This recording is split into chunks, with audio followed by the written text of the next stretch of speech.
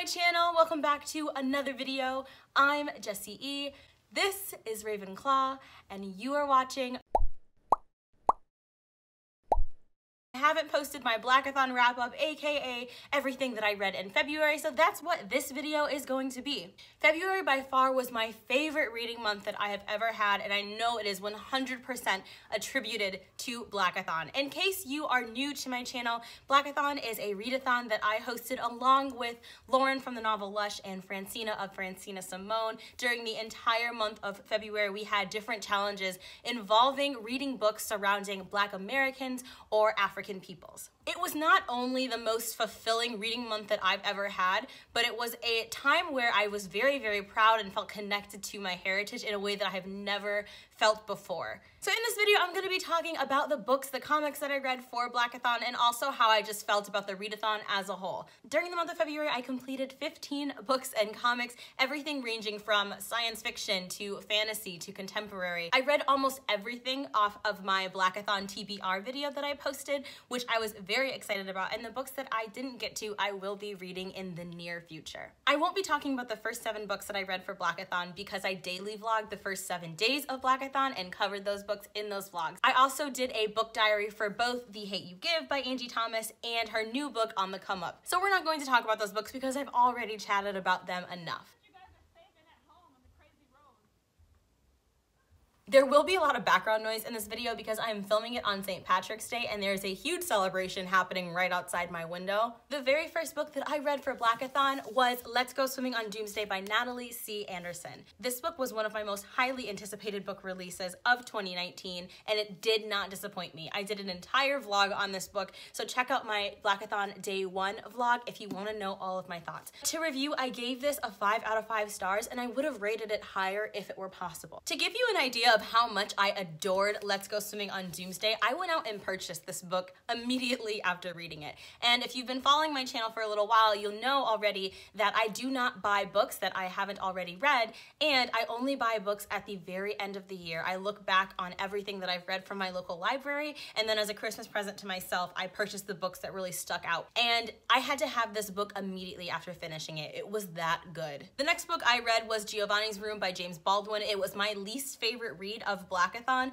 I gave it 2 stars and I think I'm being pretty generous with that rating. I went into extreme detail with my issues about this book on one of my Blackathon vlogs, so definitely check that out if you're interested to know why I hated it so much. I also wrote quite a lengthy Goodreads review on why this book sucks. The next book I read was our group read for Blackathon, The Poet X by Elizabeth Acevedo, which I gave 4.5 stars. I also read The Everlasting Rose, which is the sequel to The Bells. I was so pumped for this book, but it just really wasn't for me. I talked about this in one of my daily vlogs as well. The next book I read was The Hate You Give by Angie Thomas. I gave this book 5 out of 5 stars. And after that, I read On the Come Up by Angie Thomas, which I gave 4 stars.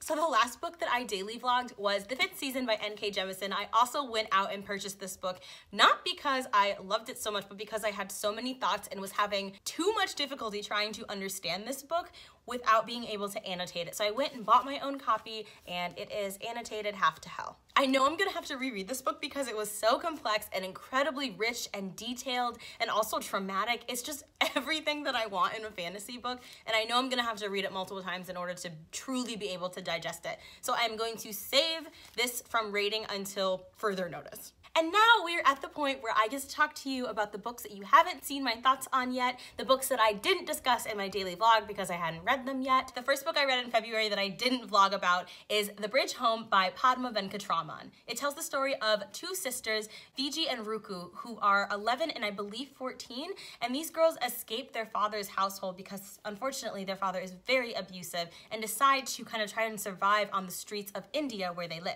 So this book is about chosen family and homelessness and religion and just so many things. It had incredible themes and it explored them all in such a complex but specific way that I really, really, really appreciated. This is the only book that I read in February that wasn't by a Black author and didn't feature Black main characters, but I had to read it because it was on my highly anticipated list And I knew that there was something special about it, and I just wanted to get it into my brain as soon as possible. There's just something so pure and specific about middle grade fiction. It has the ability to talk about very real and heavy topics in a way that's not too difficult for the reader to digest. And I think that middle grade is kind of where a lot of us as readers kind of get our start, because that's when we truly fall in love with books for the most part. Now, that's not the case with me. I have loved words ever since I started speaking them, and I began to read at a very early age. So I didn't really need to be coaxed into books, but I know that a lot of people struggle with falling in love with books, and I think that that turning point for a lot of us is when we are in middle school. So long story short, I could not wait to get my hands on this book, and I'm so glad that I read it. It was an amazing story. Viji is the main character of the book. We get to read the story through Viji's perspective, but her sister Ruku is actually the eldest sister, and Ruku has autism. So the dynamic between these two sisters was really interesting and special to read about, especially because Viji is the youngest sister, but she has so much weight on her shoulders and is really struggling to protect her older sister in a world that just either hates her or wants to take advantage of her. The book also explored faith and religion and doubt in religion in a way that I really appreciated as somebody who just doesn't have faith myself, and I liked that our main character grew up in such a religious background, but just it never spoke to her, and she kind of learns to have faith in things other than God. And the ending of this book absolutely ripped my heart right out of my chest in a way that only middle grade fiction can do. I highly, highly recommend it. I gave it somewhere between 4 and 4.5 stars. It wasn't a perfect book for me, but I also don't have any legitimate criticisms against it. When you are in this situation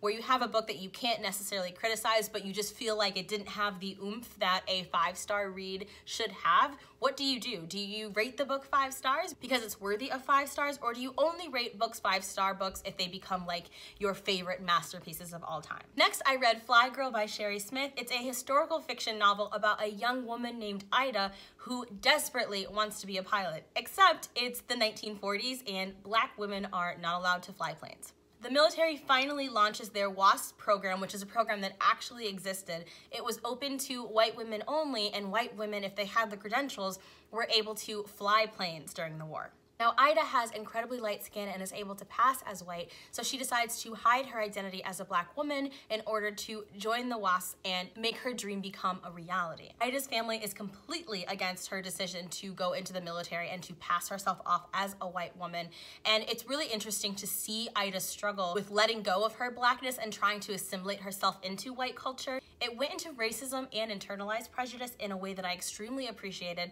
and Ida herself is definitely not a perfect character, especially in these regards. Sherry Smith does an awesome job of getting you to really fall in love with characters that you might not love otherwise or under different circumstances.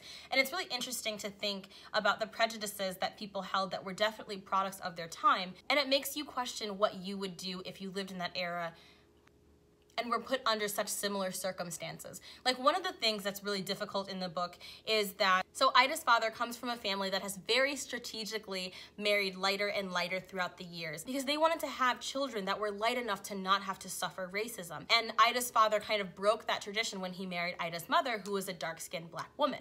This practice was very popular in the 1920s all the way through like the 1970s, because racism for Black folks was so bad that Black parents just didn't want to have Black children because they wanted to spare their kids from the realities of being a Black individual in America. And this made me wonder what I would have done in that situation if that's a practice I would have supported.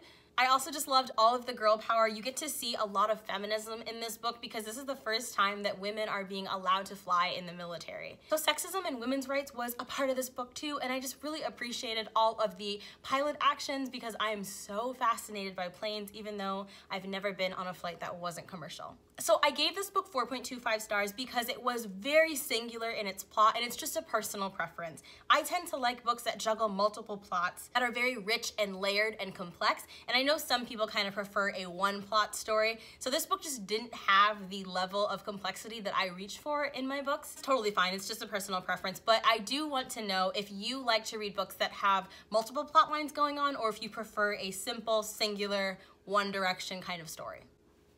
The next book I read was Brown Girl Dreaming by Jacqueline Woodson, who is an amazing writer, and this book is essentially her memoir told through a series of poems. I listened to this book on audiobook because it's spoken word and is intended to be heard, and I know that My enjoyment of this book, my experience of it was absolutely enhanced by listening to the audiobook, especially because Jacqueline Woodson is the narrator. My enjoyment of this book was absolutely through the roof. It was beautiful. I really liked that Jacqueline talked so much about her struggles with reading and having dyslexia. We have this very misguided idea that people who are writers or speak multiple languages or just are great with words have always been that way. And it was really cool to see that Jacqueline Woodson wasn't just like a natural born writer, that it came easy for her. It was something that she really struggled with.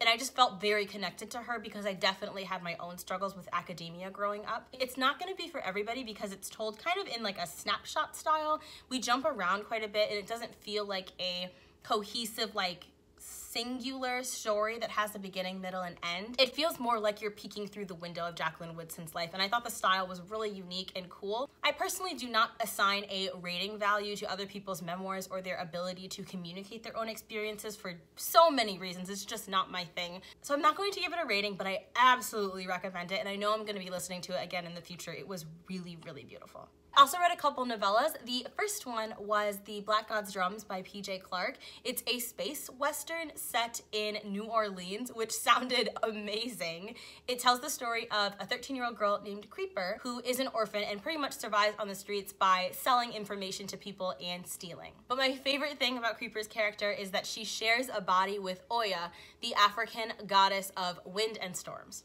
Now, Creeper is able to tap in and harness some of Oya's powers, but the two definitely don't always see eye to eye, and it's Creeper's goal to get onto a spaceship and like join a space crew and be a space pirate. So that is essentially what the book is about. She finds out that there is a weapon called the Black God's Drums, and it's pretty much her job to prevent that weapon from destroying the city. So I was absolutely sold, and it has one of the most beautiful covers I've ever seen in my entire life. I gave this book 4.25 stars only because it didn't have enough of the space element to me. I wanted more time on the spaceships, more of the space battles. The space pirate aspect of the story felt very tacked on to the end, and I just wanted to see it featured throughout the novel like 10 times more. So I hope that there's going to be some sort of a sequel that takes place more in space because I would love to see that. Also read Binti by Nedia Korafor, and I also gave that 4.25 stars just because I wasn't really interested in the book until the very end. Our main character in this novella is Binti. She comes from a highly advanced civilization of people that are just known for their ability to create inventions and mathematics. So they're a very smart people, but they don't believe in leaving their colony. Binti, however, wants to see the world. She wants to experience other cultures and communities, so she applies and gets accepted into a very prestigious university that no one from her culture has ever gone to. Except if you leave your community, they will shun you forever. So unfortunately, when she decides to go to this university, she has to give up her entire family and people. They'll never speak to her again. One of those people that really values knowledge over almost anything else, so I identify and relate to Binti's character and her sacrifice so much. And unfortunately, I wasn't really interested or invested in the story until the very end. That being said though, I cannot wait to continue with the rest of the novellas. The ending was so cool. I also think I'm just not as in love with Nedia Korafor's writing as I would like to be. I read A Kata Witch and I just wasn't thrilled with the writing style. I am gonna keep continuing to read her books because I'm trying so hard to like her. I like the stories and the plots and the characters she creates. It's just like her execution and the way that she writes that kind of makes me feel less invested in these stories than I would like to be. If you'd like to hear about the comics and the graphic novels I read for Blackathon, definitely check out my vlog that I did on both of those. But the last book that we're going to talk about is Freshwater by Akweke Emese. Freshwater tells the story of Ada, who is born in Nigeria and moves to America, and she has been plagued by a possession of the gods. In the United States, we refer to this as dissociative identity disorder, previously known as multiple personality disorder, but some communities in Africa view this as being possessed by spirits or entities. I picked up this book because I heard incredible things about it, and I also was very curious to see a representation of mental illness and mental health that wasn't just from a Western or an American lens. And this book absolutely did not disappoint me. I could go on and on about how incredible the writing was, how unpredictable the plot was, how the relationship between Ada and the gods inside of her was one of my favorite relationships that I've ever seen in a book. ever. I could talk about how lyrical and complex and structured and poetic the writing style is, and how it definitely won't be for everybody, especially if you don't like that flowery prose style of writing. But I'm not going to talk about any of that because this video would get so long so fast. Between Freshwater and Let's Go Swimming on Doomsday, I cannot decide which of these two books is my favorite book of Blackathon. Their plots are so completely different. Let's Go Swimming on Doomsday is about a young Somali boy who is forced to become a terrorist in order to save his family. And Freshwater is about a young woman who has suffered horrible amounts of trauma and has to cope with her body not being hers because it's owned and possessed by multiple gods. The books are so completely different, but they both left me stunned and silent at the end of them. They ripped out my hearts. They stuck with me long after I finished reading them. This is my copy of Freshwater. I got it about a week ago. I tried to wait until the end of the year, but I had to have it on my shelves. I had to own it. I listened to this book in the audiobook form. It's read by the author, and I also think that my enjoyment of this book was definitely due to the audiobook, hands down. It's probably one of my favorite audiobooks of all time. The author did an amazing job communicating and translating this story. But I am really excited to reread it and annotate it in the physical form. I'm super pumped, and I highly recommend anybody watching to read these books. I really want to thank everybody who participated in Blackathon, who either tweeted about it or supported it or reached out and had kind things to say about this readathon, because it became so much more than a readathon. When Francina, Lauren, and myself started Blackathon, we just wanted to circulate and share more Black literature. We wanted to get people reading more diversely, and we wanted to celebrate our own Blackness. And that definitely happened, but so much more happened as a result. I found that just by reading books with Black main characters, I started to love and appreciate my own features so much more. There were so many stories that I read during the month of February for Blackathon that I never would have known existed if I hadn't been searching for them. And I'm so glad that I read them. I'm glad that I read Fly Girl and The Black God's Drums and Binti. Even though they weren't my favorite books, I still got an incredible amount out of them. Penguin Teen also wrote an article shouting out Blackathon and encouraging people to participate, and gave a list of books that you could read that met the challenges. And that was freaking amazing because I had no idea that Penguin Teen was even listening to our content. It was honestly your support of this readathon that made it so empowering for me, and to have been the host of something so important to so many people is truly an honor. So I just really want to thank you guys for supporting it, because it really made me feel special. And it was also really special to know that so many of you who weren't Black cared about reading books with Black main characters. That was freaking awesome to see. I know there's gonna be more of Blackathon in the future. Let me know if it's something that you would want to see biannually, or if it's something that you kind of just want to participate in February of every year. Let me know in the comment section down below. Let me know if you've read any of these books, and let me know if you plan on reading Freshwater or Let's Go Swimming on Doomsday. I'm gonna take a guess and say that both of these books will be in my top 10 books of 2019. Let's see if that actually happens, but I will be completely shocked if they don't make the list. They were that good. You guys have to read them. Stay sharp, and I will see you in my next video.